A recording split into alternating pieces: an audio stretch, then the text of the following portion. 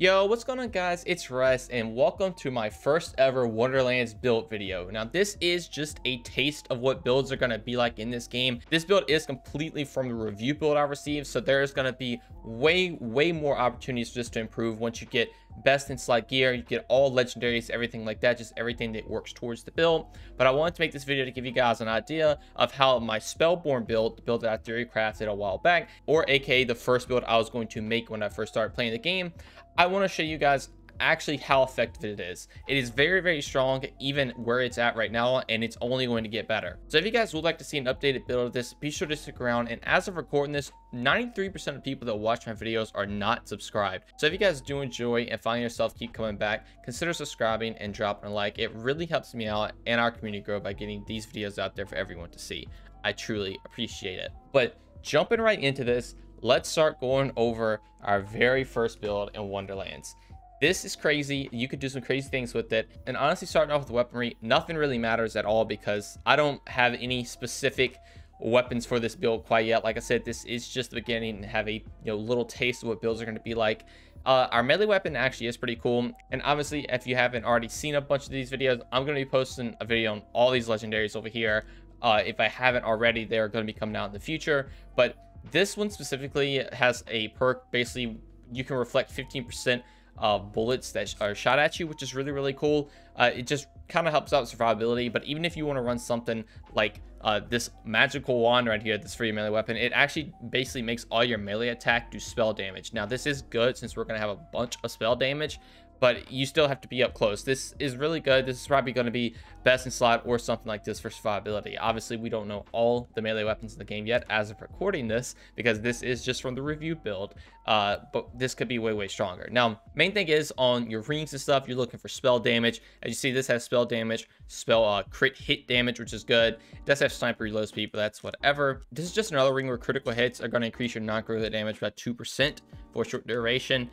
This is okay. Again, you're just looking for your spell increase stats. That's the most important thing for this build. Just try to get something with spell damage and increase it. There are some legendary rings, but I just don't have any yet on this build, but they could actually potentially make this build be even stronger. We'll get over to the amulet. Again, you're just looking for dark magic damage, spell shot power, anything like that. Just Graveborn power also would be pretty good. You just want to increase that power so you can specifically do more damage with those. I'm actually running a lightning spell where you have to hold and release it to cast. I'm honestly running 2 of these because so far from all the spells I've gotten, these are just by far the most damaging spells in the entire game. Everything else is really good actually with this, but these are just phenomenal. If you hold it down, you can pretty much one-shot everything. One spell will kill smaller enemies. If it's a bigger enemy, you just do 2 spells and it'll for sure kill them. Now, the interesting thing we have is actually our class mod and ward, because obviously these are legendary. So if you actually take a look at the ward, this has a 75% chance to reflect bullets and arrows to nearby attackers when the ward's not depleted, which for the most part will never be depleted this build, which we'll get into when I get into the skills. But this pairs really nice with the melee weapon because this is going to reflect 15% of bullets, and this is reflecting 75%. So these two are pretty good combined together because it makes you pretty tanky on like a glass cannon type character. But even with that, this character is not glass cannon, which again I'll get to when we get to the skills. But we also have our class mod right here, which is a class mod specifically for Graveborn and spell shot. So while standing still, gain 50% increased critical hit chance, dark magic efficiency, and lightning damage. This class mod is ridiculously strong, plus the skills it gives you too are very good. So obviously now this lightning damage spell is going to do even more damage because of this. It can crit even more because of this, and it's also going to be doing dark magic damage with some of our skills. So again, the dark magic efficiency is going to be even better as well.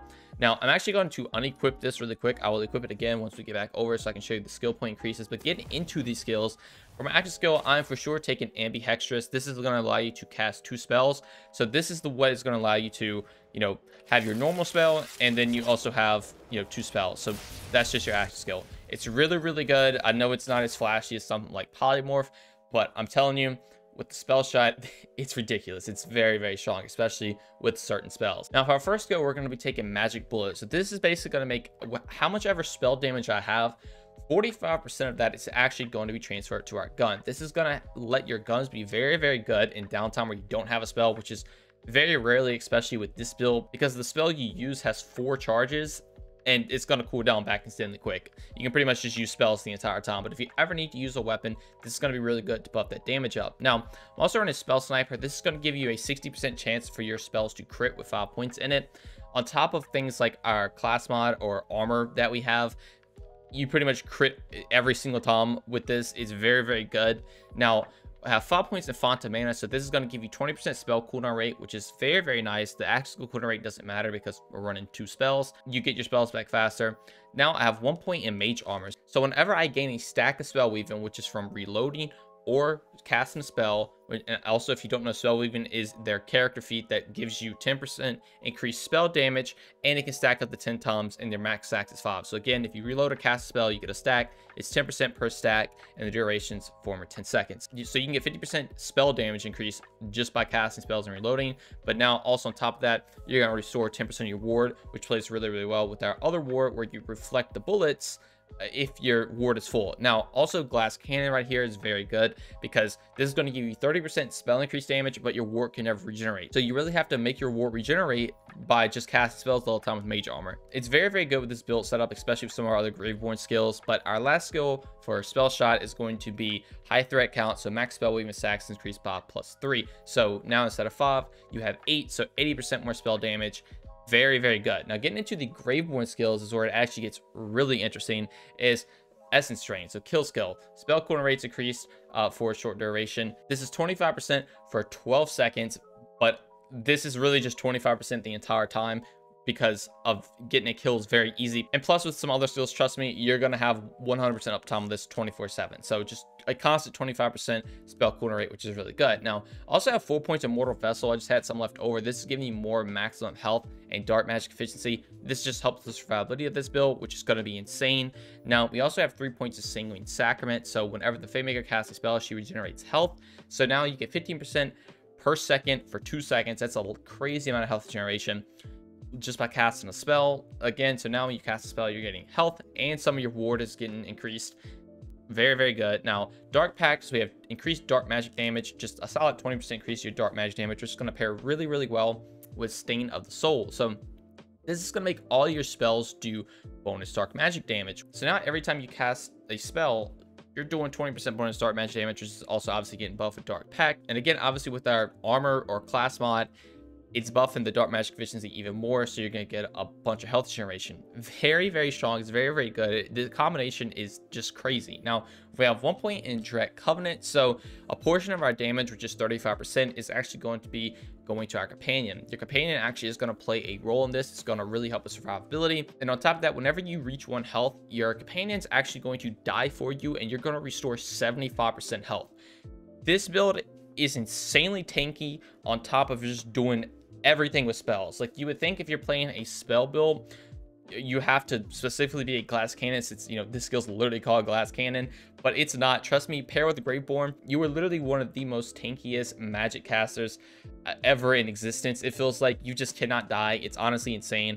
And then on top of that, to help with that playstyle, you have Ascension. So now every time you get a kill, you're getting more maximum health and you're getting more spell damage. This is 6% per stack, so for both maximum health and spell damage. So now when you get a kill, you're getting a spell damage increase. Obviously, when you cast a spell, you're getting a spell damage increase. And typically, obviously, that spell is going to kill an enemy. So both of those combined together, you're just getting a ton of spell damage for casting spells and even more survivability. And now I'm taking 1 point in Lord of Edges. So this basically makes you have a damage reduction and increased damage dealt the lower your health gets. So this is just a passive damage reduction skill. The lower your health gets, obviously the more tanky you're going to be. If it ever gets super low, your companion is going to die for you. You're getting even more damage to get kills, to get more health back, start regeneration, more maximum health, everything like that. It's insanely strong. Now, finally, we have Morhaime's Blessing. So casting a spell automatically activates all of the Fatemaker's kill skills. So if you remember, like I said, constant uptime on things like your cooldown rate. Every time you get a kill, you get the cooldown rate. Now just casting a spell is giving you cooldown rate. It's giving you spell damage right here. It's giving you health regeneration. It's giving you more maximum health and spell damage. And remember, since you're casting a spell, you're getting the kill skill active, which is giving you the damage. You're getting your spell weaving, that's giving you the damage. And if that spell kills an enemy, it's giving you another kill skill for this because it stacks to 10 times and it's 6% per stack. So with just casting one spell and killing a smaller enemy, you have like 3 different times of increased spell damage. It's insane. It's so fun. It's insanely strong, and I love it so much. Now, our hero stats, I actually am focusing on Constitution to get more maximum HP and ward. Again, you want to be really tanky with this build. Then also have Intelligence to get even more spell cooldown rate. That's the 2 main things I would focus on if you want to run this specific build.